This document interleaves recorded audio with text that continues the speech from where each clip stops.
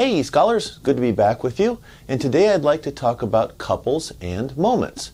Now, if you've ever taken a strength of materials class, you probably heard the line that every couple has its moment. Well, that sounds pretty good, but what exactly does that mean? Well, we're going to figure it out. And by the way, I've been getting some complaints about sound quality, so I got my spiff new microphone here today. Hopefully that'll help. So let's do the blackboard stuff first, the whiteboard stuff first, and then we'll get to some examples. So a moment is just the engineering word for a torque. It makes something spin. So a moment is a force acting at a distance. Well, that's correct without being helpful. What do you mean? Well, how about this? This is my scooter, okay? That's the handlebars. Well, if I want to steer this thing, okay, I got to make that wheel turn, right? Well, the easiest way to do this is to grab the handlebars, apply a force this way on this handlebar and a force that way on that handlebar, and turn. Okay? It's tough to make a true moment. You know, if I could stick my finger on the end of that and twist, I guess that would work. It's in practice, we almost always use forces to make moments. There's very seldom you see you're truly working with a pure moment. But if you're riding a scooter or bicycle or something, pull back with one side, forward with the other, and the wheel turns. Okay? So there's two forces making a moment. All right? So I can put that down there without dropping it. There you go. So I've actually got two of these. Well, let's erase this and maybe replace it. Here's my handlebar on my scooter looking from the top. Okay? If I have F1 there, and I'll get my head out of your way here in a second, and F2 there, all right? And the handlebar was symmetric, so I know what this distance is here.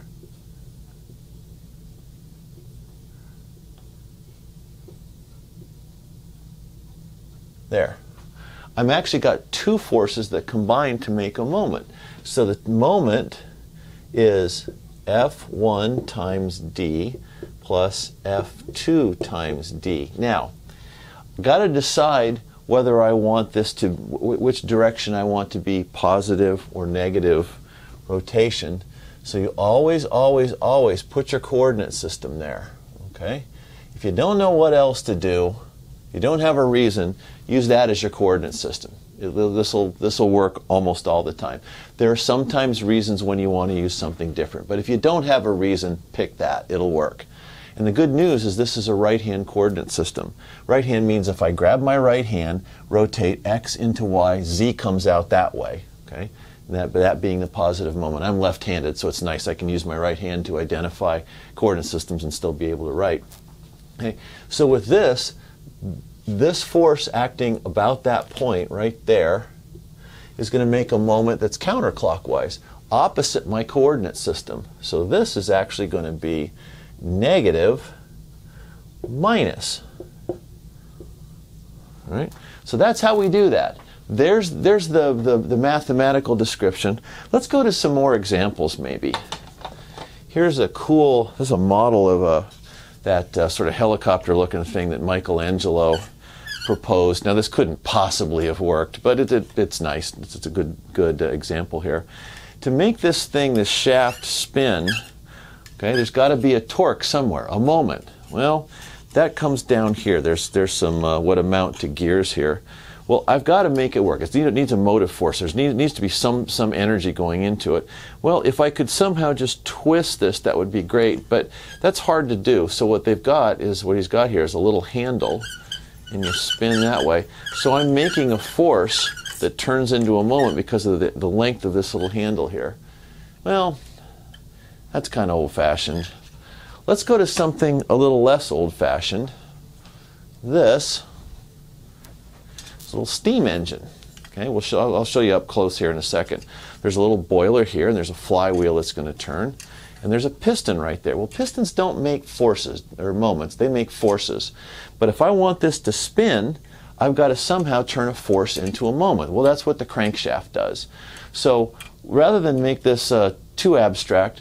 Let's go ahead and I'll zoom in on this. We'll fire this thing up and get it spinning, okay? Here's my little steam engine up close, and you can see the parts of it. I've got a little boiler here, and it's kind of warm, so I'm not going to touch it. There's a flywheel over here, a drive shaft, and see that little thing right there? That little short arm there, that's called a throw on the crankshaft, I should say.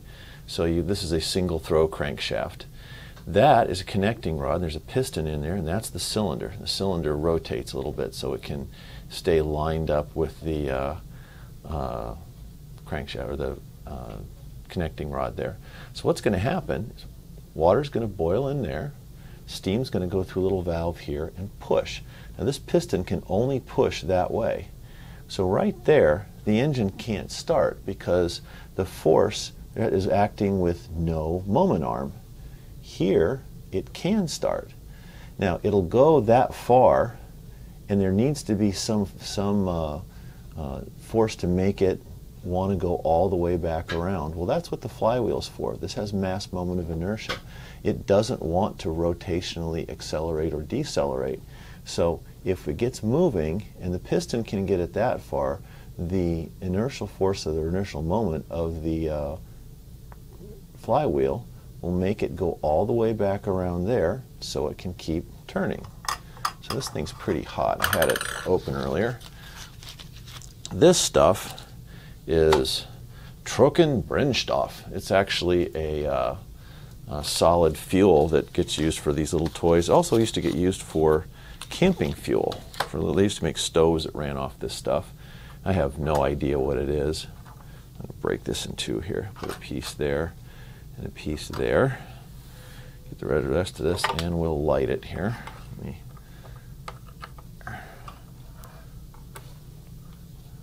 see if I can do this without burning my fingers.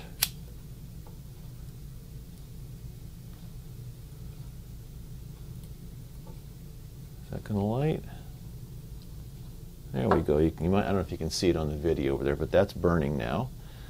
Okay, so I've been very careful not to place this under the sprinkler head in my office, so I'm not going to get an accidental shower here.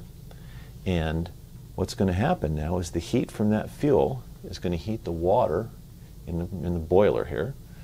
Some of that water is going to turn to steam. Steam has lots of energy and it wants to expand. The steam will be allowed to expand in that cylinder, pushing the piston that way. Now this piston can only make a force that direction. I'm going to leave it right there for now, and we're going to let the water heat up. Okay, here we are, and the water's starting to boil. Now the seals on this little toy engine aren't maybe as tight as they could be. So you can see right there, there's water boiling out of one of the little openings that's supposed to be sealed with a screw, and there's a little bit of water dripping out of there. I don't want to touch that because it's hot. This thing can't start because there's no moment arm there. There's force but no arm, so it can't make a moment. Now that's not going to work, but let's get the engine right about there and see if it'll start. Oh, there it goes. Okay. Get it so it'll, there we go. Now it's running.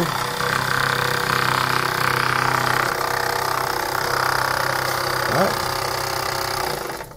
Let's try it again. Will it start? There it goes. Pretty cool, huh? All right, I'm going to stop it again. Now right there, we're stuck. It can't run. It can't. This piston can't generate a moment because the arm is pointing that way instead of vertically, and there's no moment generated. There's no moment generated because the piston can only push. This one can't pull. Okay, get it right to there. Get just a little over dead center. There it goes again.